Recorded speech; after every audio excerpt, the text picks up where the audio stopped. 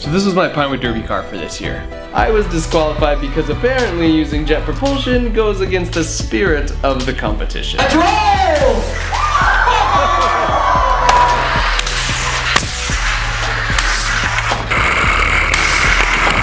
So here's how I made it. So I just bored a hole in the car just large enough, and then I placed a CO2 cartridge in the hole.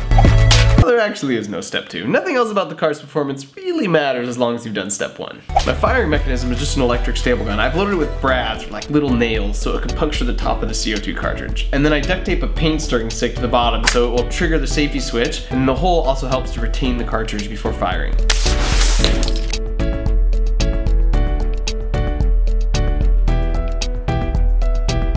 So if you bore a hole at an angle like this, part of the force vector will propel the car forward, and the other part will serve to keep it on the track. And that theory works approximately 40% of the time.